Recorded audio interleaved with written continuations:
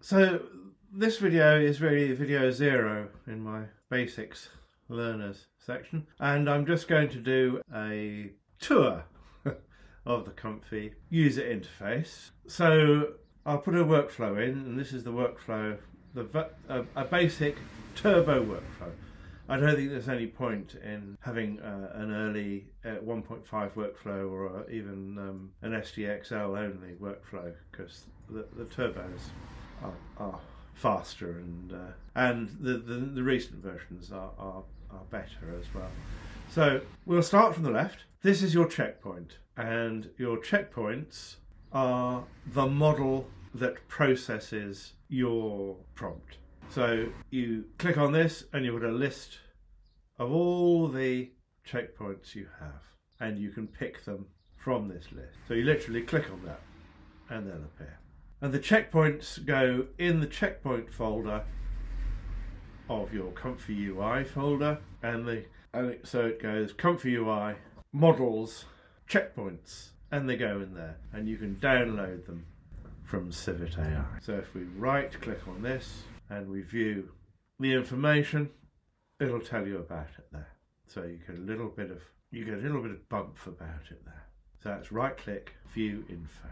The next most important thing is your sampler, and this is the sampler that processes the information, processes it through the model. And the sampler, this is a custom sampler, so it's like there's lots of samplers, but this one has it's like a sampler taken apart, so you can see the components. So we have the scheduler, which tells the sampler how many times to process your image. So this one's going through 8 times. The denoise we'll come to in a moment, but this is an important box here. Then there's your sampler. This is the guts of this. This is the engine within the sampler, and it tells it how it's going to sample it. So there are lots of different samplers. If you click down, you'll see lots of different samplers. When you right clicked on this, it will tell you which sampler to use, and it told us 2 CFG. So there's our CFG there. So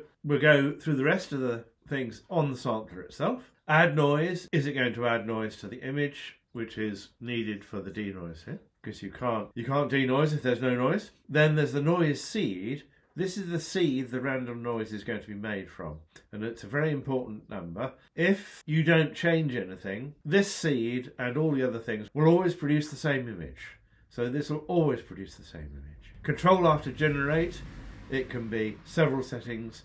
It can go forward 1, it can go down 1, or it can randomize. CFG is how much it takes notice of your prompt. So it's how much it takes notice of what you type in this box, and this is the prompt box. So these two need to be talked about together, really. So this is how much notice. So if this number is high, it won't take a great deal of notice. If it is very low, it will work too hard to fit it to this, and you'll probably get a poor quality image. So it's best to have the CFG set to what it tells you here. So if you look in here, CFJ scale 2, 4 to 8 steps. There you go. The other slot here is the latent image, and this is the size of the patch of noise that this will produce. So this will produce a patch of noise, a unique patch of noise, because of this number. It'll produce a unique patch of noise this size. This number is how many images you want it to do, the batch.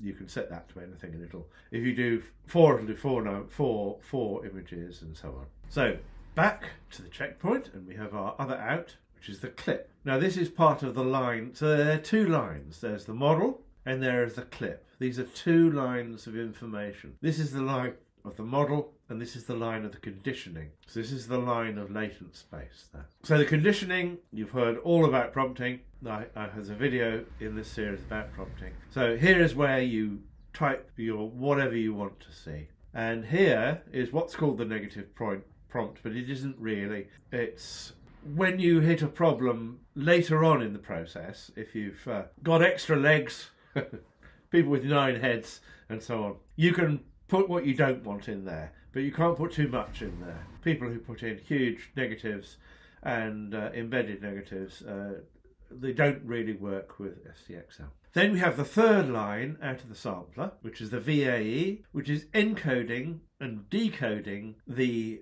information that goes in and comes out of the sampler. And this is part of this model. It's baked into this model. Some VAEs are separate. I'm not going to go into that now. So here is where the image comes out. And this one has two choices. I choose the denoised output, and they're called samples, and they get processed here. This is a small box, but an important one. It's a whole model, really. And this decodes your final image. And here is where your image is displayed. This could be a preview image, or it could be a save image. If it's a preview image, it goes into your temporary folder in ComfyUI. If it's a save image, it goes into your outputs folder. Joining things up. If we want to do image to image, we don't want our latent image. So if we unplumb that, we can drag out again from our latent image. And if you pull it out and let go, a list will come up. So we've got a decode up the top right there. What we want is an encode. So you can have another empty latent, you see there. And that gives us an encode. And the encode needs a VAE. Basically, you have to join up all the dots, and you can't leave any dots unjoined. So from the pixels here, if you drag out, let go, you'll get a load image. You see here, a load image. There it is. You can load an image. If you click on this, you'll just get a select, and we'll put a silly image in. There you are, a lens flare. So that is a basic guide around the interface. If, use this latent as an example, you're not sure where to find a node, you've got two options. Right click anywhere on the interface here, and you can go add node, and then you get a big choice of nodes, or you do if you have them loaded. I have a lot loaded, too many loaded here. If you pull out from here and go search, it will only list the nodes that you can attach to that dot. So it will only put the things that you can attach, of which there'll be a lot, but it narrows it down a bit. And then if you have an idea of what you want, then you can type, for example, latent upscale, then it will focus in on that, and you can find. So that's probably the easiest way of finding nodes, because if you pull out here, go search, it'll only put the ones in that you can attach to that dot. So the manager.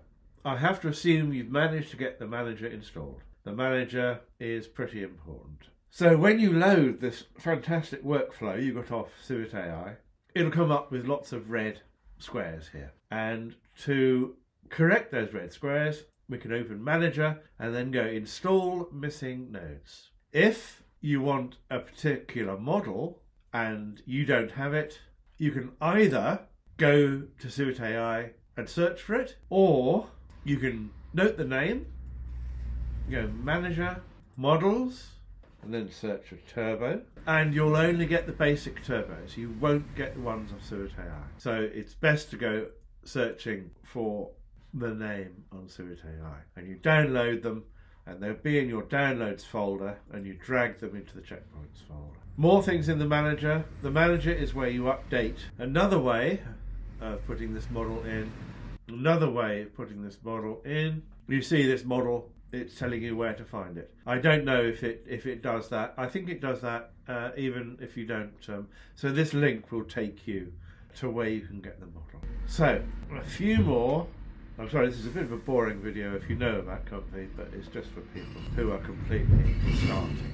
If you have got your setup here and you do a generation, shall we make something? A man with a flashlight in a spooky mine. Oh, we put castle. Okay, so as we got a image in here, we come to this box here, which is the denoise. Denoise is a really important box. At 1, it will ignore this completely. At 0, it will just give you this image. Anywhere in between will be a mixture between this box and this. So this is going to be 75% this box, 25% that box. Just to demonstrate that, we'll run it. And there we have a man in a cage. He's to be holding a light bulb. Excellent. That made me laugh.